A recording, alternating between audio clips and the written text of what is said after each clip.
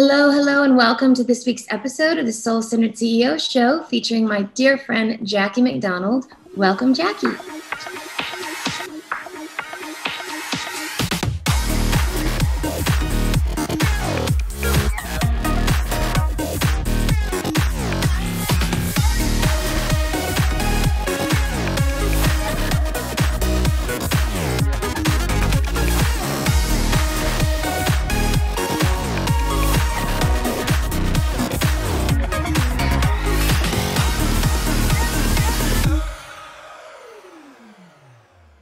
Welcome, everyone. So excited to have you with us for this week's episode of the Soul Centered CEO Show featuring the beautiful and magical Jackie McDonald. Welcome, Jackie.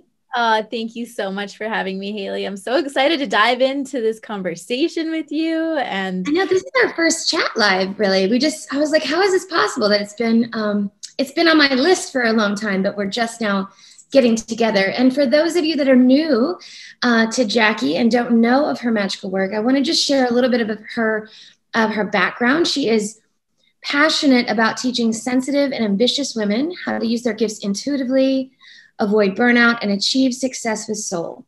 She's an EFT practitioner, speaker, and leader to sensitive and successful women. Her journey with EFT started after losing 5 close friends within a few months of having her daughter, and tapping has allowed you to really become and be who you are now. And now you're sharing your very own method of EFT tapping called the McDonald Manifestation method, where you're getting tapping into the hands, hearts, and homes of people all over the world. That's so wonderful, so exciting. And it's so good to have you, Jackie. I know that, I've just watched your beautiful growth and expansion over these last, probably I'd say 6 to 9 months, really. I mean, we spent some time together in January in Mexico, and you had at that point just some really big and beautiful dreams, I remember.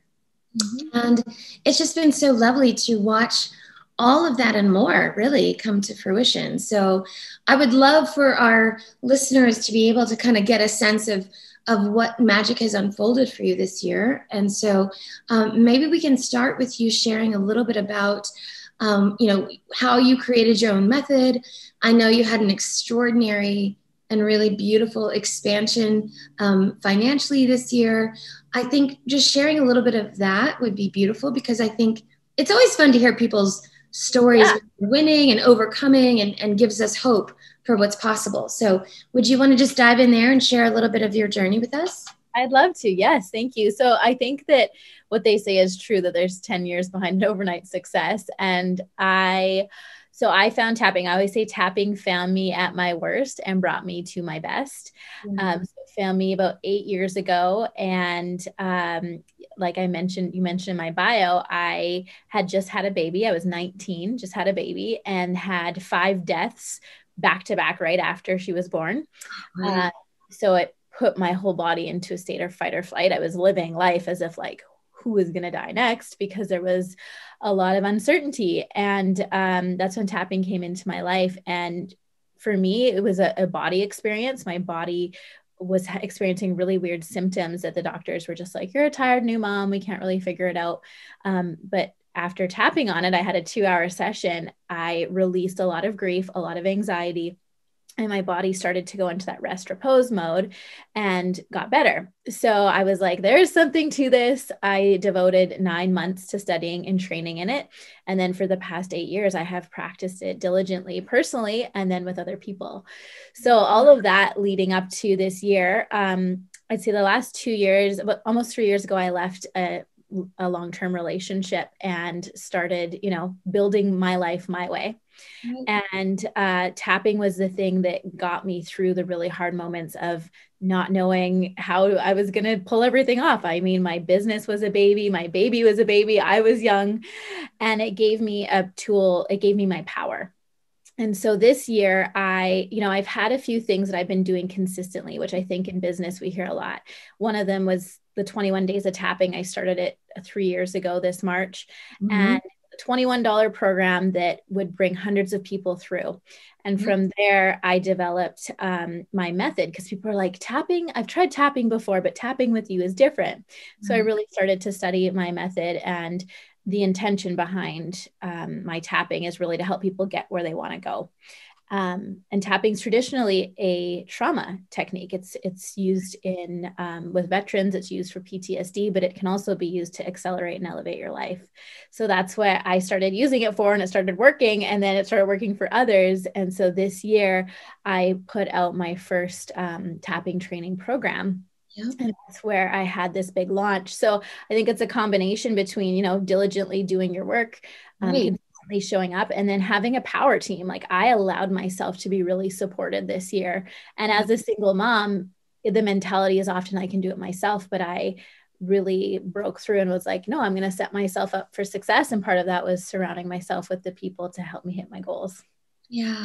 And that's so beautiful, because I think, especially as moms, but I think a lot of women in general are very much like, I can do it myself. I'm independent, I'm on my own. And we've been kind of raised to believe, or taught to believe, that that's the only way, or that's the brave and courageous way. Right.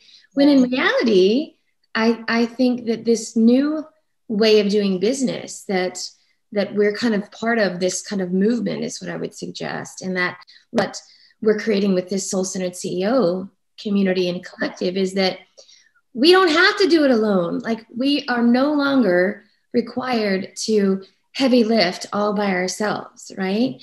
And I think it was so beautiful for me to watch your example of going through it in a different way, right? It can be easy. It can be lovely. It can be spacious. It can be so much fun. And you can make more revenue by doing exactly what you're born to do in a much shorter period of time. And it feels amazing and expansive the whole entire way. I also think that there's that win-win-win mentality, because when we allow ourselves to be supported, it's really rewarding for the people on our team. And I know one of my dreams has always been to pay the people that I love to work with me, and that has come true as I grow. And so, it's a win for me because I'm hitting my goals. It's a win for them because they are part of a vision. And then it's a win for the people who are buying from you and learning from you. And I really started to understand that one person is a whole network. And we hear that business is all about relationships. And something that is like, I've just grown into myself, but also grown into relationships and really invested in people that pays off. Yeah. Yeah. And I really believe that that's the next iteration of life and business, is the deepening of the relationships and the connections and collaborations. Because, when one of us rises, we all rise. Right. And I think by allowing ourselves to be fully supported and to have people believe in us, is such a beautiful thing. And a lot of times people want to support you. They're just not sure how. So I really love the idea of this partnership, kind of this model, or this vibe of like, hey, let me help you, right? There's going to be a thing that I'm going to do in a few months or 6 months or next year. And I would love your support. Yeah. And it's just this very easy and lovely way of showing up for each other.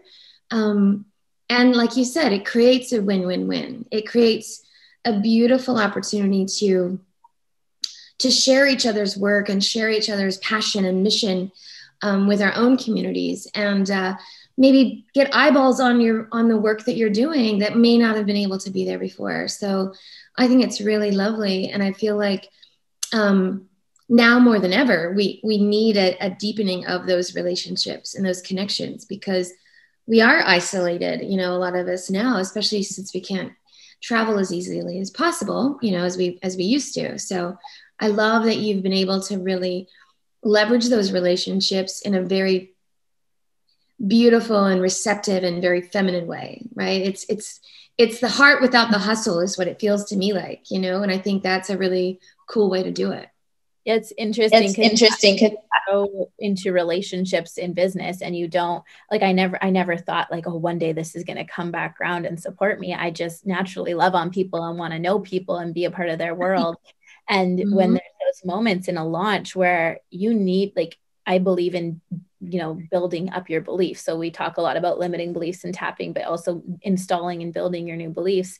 But sometimes we need people to bring an infusion of belief. And I think when you're going through a big launch or doing something in the world like that, I hired people to believe in me, literally, when I was like tired or didn't know if I was going to do it, or just like, this is good enough, to be like, Jackie, I know that you can do more. I believe in you.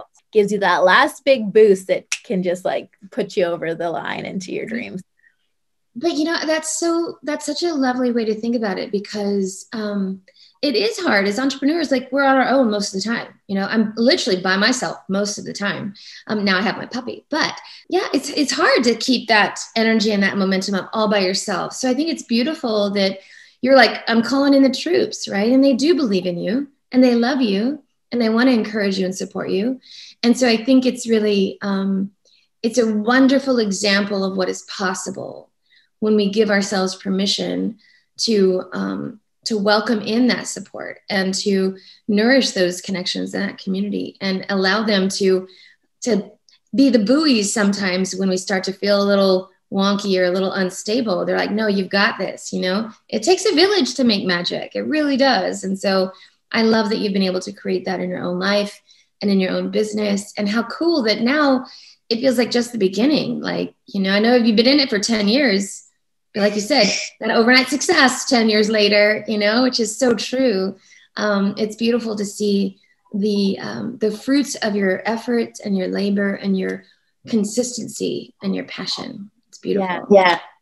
Between enrolling people in your vision. So the people that were on my team knew that my dream is to get tapping into the hands, hearts, and homes of people all over the world in different languages and different walks of life. Yeah.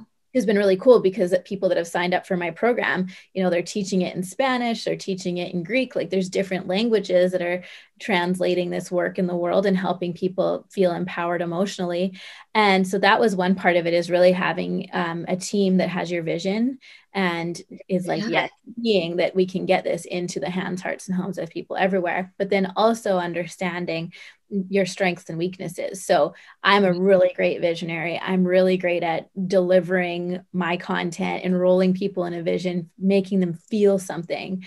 But when it comes to the little details of writing emails or whatever it might be, or setting up sales pages, it slows down your growth if you try to do it all yourself. And so I know money is a big conversation with entrepreneurs, and sometimes you do got to put out money before you have it. That's just a reality. That was reality for me as a single mom. I had to have a lot of faith in myself, in my vision, and in the people that I was working with, but it totally paid off. So I think that if people are listening, that, if you've been working diligently on something and you're not scaling, it does have to do with how supported you are and how willing you are to allow yourself to say yes to bringing more hands on deck. Right. And I think that's such a great point of not feeling like you have to do it all by yourself. Like, you don't have to wear all the hats, right? Like, really being able to focus on your zone of genius and pour into that. I don't know about you, but when I'm doing what I'm supposed to be doing, like, and only that's when the brilliance, that's when the magic, that's when the ease and the flow comes. When I'm trying to do like spreadsheets and detail oriented stuff, that's just not my jam. And it like clogs up the whole system. Right. So I agree. I think creating a hybrid of a team that can help you really let you focus on exactly what you're supposed to be doing, and they can support with their brilliance. I mean, that's the beautiful part, is that we all have different gifts. And as long as you surround yourself with people that have different ones than you, that's leadership though, right? That's what you do when you're a good leader, is surround yourself with people that have different strengths. And it's thinking and acting like a CEO. I mean, I know that's the name of your show, is like, CEOs have a team. Like, they have a whole team that does things for them, and they need that in order to stay on the top. So exactly. And now, with this movement that we're creating, it's all about helping, people that are at a 6-figure business model create their $1 million business model, knowing that when we all collectively make more, we can give more. Like, that's ultimately, like you talk about, your big vision is to get tapping into the hearts and homes of the masses, right? it's like, I want so many more people to be making so much more money. Not that so we can buy more stuff. I mean, not like that's a bad thing, because, you know, we got to have some stuff, but really with the intention that we can make a huge impact and leave a legacy by making millions so we can give millions over time. And that feels really exciting to me, you know? So it's so exciting to have you kind of already in that model of what it looks like, you know, that's why these conversations are so fun to me. Cause I'm like, you're already doing it. You've already outlined a step of this CEO model, in my opinion, is that you get the right team support, and then you surround yourself with the community and the collaboration in order to help lift you to that next level. And then the next time we're all in it together and we lift you to the next level. And we just take turns doing that for everyone. I think it's so fun to think about it that way, instead of, well, we've all got to do our own thing and I have to be here by myself. And it's just not that way anymore. No, and speaking of thinking like a CEO, imagine you had $1 million to give away. What would you do with that? And that's the energy that will pull you into action, right? Because it's like, you know, giving some momentum behind your money and you know, using those goals to drive you. Like, I don't know what your vision is, but I'd love to hear, like, where do you see yourself giving that money to? Yeah, so we've actually got a couple of partners already in mind, and it's interesting because one of the real inspirations around this collective that we're creating is an organization called Together Rising, and it's one that Glennon Doyle created several years ago. And what I watched over time was that when there was a moment of need in the world, or in a way that people needed to show up together, she was able to bring them together with one linear focus and create massive impact and change. And I just loved that so much. And I thought, you know what, why can't we do that? Why can't we as a business community, as a collective, create something similar to that way we can have a vision beyond the vision of just more revenue. Because for me, that's never been enough. I always have to have it linked to, like, what am I going to create with that? Or where is that going to go, right? Money likes a path, doesn't it? So we're going to be focused on working with them.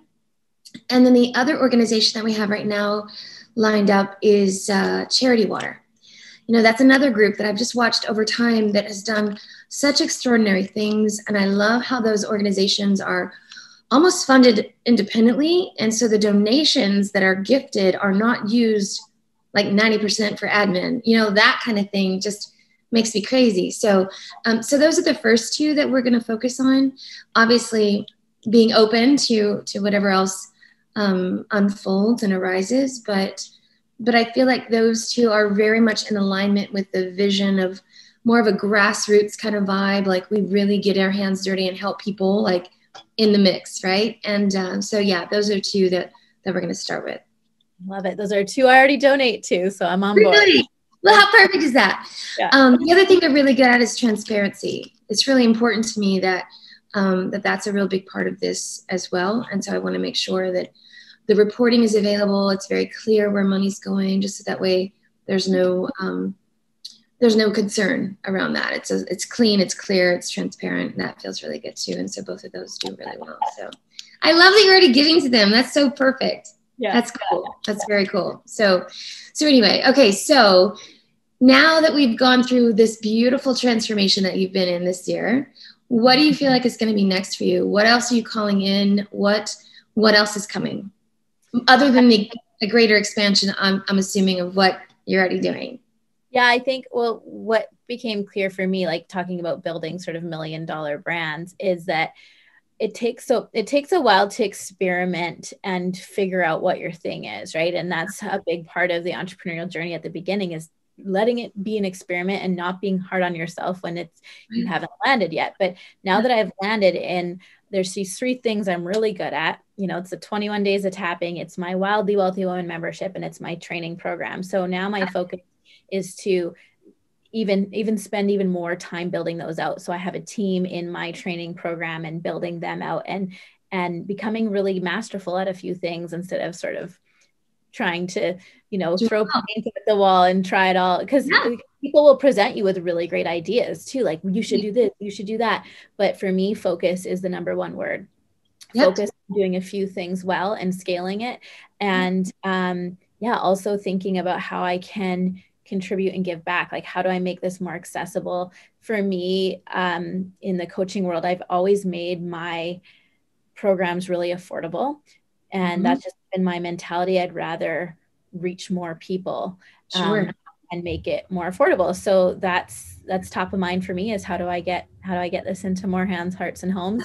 But the work that I'm is focused for me, really focusing on knowing what's working and doing it well, and bringing even more team members in to help scale, and being okay with paying them. It's like, as you grow, your team grows, and sure, you're making more money, but you're spending more money. And so having, I have a CFO now that she takes care of all that. And we're strategically planning out how to bring it to $1 million. Fabulous, darling. Well, I love it. I love how you have just allowed yourself to receive and expand in such beautiful and extraordinary ways. I love that you are what I would consider the embodiment of a soul-centered CEO. You have such a heart for service and such a big vision for what's possible. Those are two really key components of this, is that it's, you have to be able to see it, because if you can't see the vision for what's available to you, then obviously it's going to be a lot more challenging to ever get there. And then also having that heart to give, I think that's a really beautiful part of you as a person, as your work in the world. So it's such an honor to have you on this journey with me, in my life, in my circle. It's been such a blessing. And I do hope that we're able to spend time together in real life soon, because that would be fantastic as well. So we've seen each other twice this year. We met for the first time in January in San Diego. Then you came and hung out at my retreat with us in February.